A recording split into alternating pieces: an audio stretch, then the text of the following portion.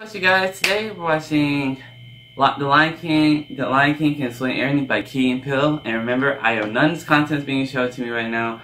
It all belongs to Key and Peele and any person who also directed this film and the company who produces. So let's get right into it. Cool. Why is... I forgot which one it is. Why is he like bald? What the f... Here is your white wine. Thank you. You are welcome. What the... little thirsty tonight? Yeah. Super thirsty. Pete, this is Horace. Dang! Horace just got back from Africa. Oh, Africa. Cool! Cool. Oh, I have my juicy juice right here. A little bit. Anyways, where was I?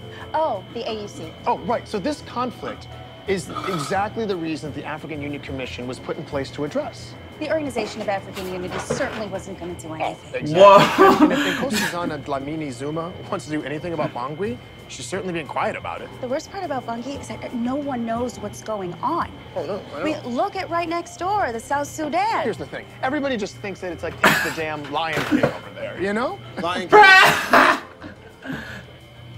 Oh my god, I'm so done already. Excuse me? It's not the Lion King. What the fuck? Exactly. I mean, what do people think? A baboon is gonna hold a lion cub over a rock up to the sun while all the Okay, he's improvising so damn hard. Anyway. Okay, he's overthinking this shit. Like actually, this is happening most of the time. Because Amazon has 25,000 troops just sitting there in Somalia. Oh. 3 animated What the hyena situation. That doesn't make any sense. The bad guy isn't Scar. This is not really funny over there. Yeah, that's right. It's not like Scar's the bad guy. Well, I the truth is, no one knows who to blame. Because in reality, Amazon doesn't have that much control. They don't. Like Simba. Oh, like Simba. Fuck. They're still trying to use like Lion King to come with from his home and went on a whole journey before he came back and was just in the middle of a war. Really had nothing to do with him. You know, Pete, I'd be really interested in hearing your thoughts on the UN's policies in East Africa. No, when your friend or your foe busts you out like that. Yes. Oh my god, that sums it up perfectly. Perfectly. There's so much work supposed to be done. Yes, that's what I was saying. This has been going on for so many years. So many years. Circle of life. This is what getting pussy would make you do. I don't understand why. Exactly. That's really brilliant.